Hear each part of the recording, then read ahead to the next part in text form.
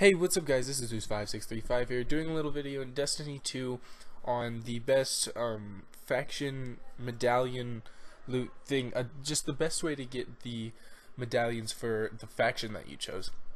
It doesn't matter which faction you chose, the way you get the medallions for it, you can get them a bunch of different ways, but the best way, the quickest way, is to go to the lost sectors and destroy the supply things that are in there. So if you go just into any lost sector, it should have, depending on which planet, it should have however many supply things. If you destroy those, for everyone that you destroy, you get a redeemable medallion.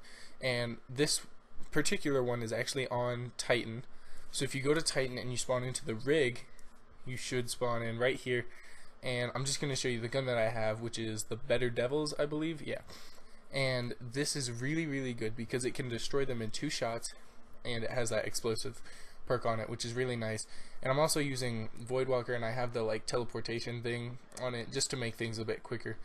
But as you can see, if you just follow right where I'm showing you here, I'll lead you straight to it. It's really easy to get to. You can also go around that way or whatever, but if you just head down onto this walkway and you head down here, right about here is where you want to keep respawning. Right before you go through that doorway, that's where the respawn point is. So what it is basically it's a lost sector, and without having to go through a bunch of enemies and then get to the boss, everything's in one big room. This big room right here, as you can see, those are the things right there. They're like orange, yellow, glowish things, and if you destroy them, they explode. So watch out for that because that can kill you. And as you can see, it's a very big room, and you can get a lot of different spawns from them. As you can see, this is like the 4th one I've seen in here, and there's still a lot more. I just managed to die really fast. There's another one right over there, and then I'm sure there was another one on the other side too. As you can see, I died really fast, and I didn't get the correct respawn.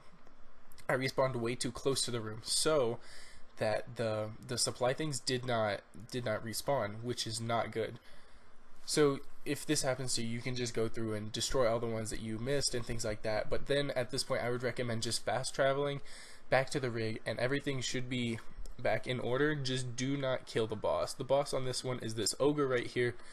Just do not kill the ogre and loot the thing, or if you do that, then you'll have to wait for the cooldown for this lost sector, which is not good. I would rather just respawn and fast travel back to the rig, head back down here. You can start this process all over again. So you can just, as you can see, I got the bad spawn again because I was too slow basically. So you want to keep moving in here. If you stand still for too long, your respawn point will be too close to the room.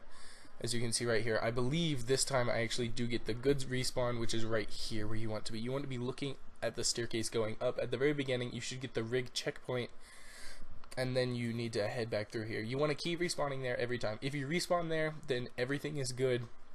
Just run down here, move fast. I would just recommend that. Don't focus on any of the ads. Just run through, blow up as many as you can. It's okay if you die early off. It's okay if you only destroy 1 or 2 and then die. As long as you get that good respawn, you can keep doing it. You can get possibly, or I think, around 6 medallions every time you run through, and you can do this entire process of respawning, getting down here, blowing up as many as you can, dying, and then respawning again in less than a minute. If you just take the route that I show you here, you can see all the different respawns, or all the different spawn points for them. One is right there, one's right at my feet. But yeah, guys, that's how you get as many of these tokens as you can. I did this for only about 6 minutes, I think, and I got 30 something medallions. So I went back, and for every Engram takes 20 of these. So I just got an Engram and a half out of 6 minutes of just doing this. You can do this for hours and crank out hundreds of them. And then you can have really big loot openings to where you can boost your light up by quite a bit. So yeah, there's a little guide on how I think is the best way to get your faction tokens the best way, and then you can get unlimited Engrams, basically legendary Engrams. So yeah, there you go guys. If you guys like this video and you want more like it, keep it tuned here, and I will see you all in the next one.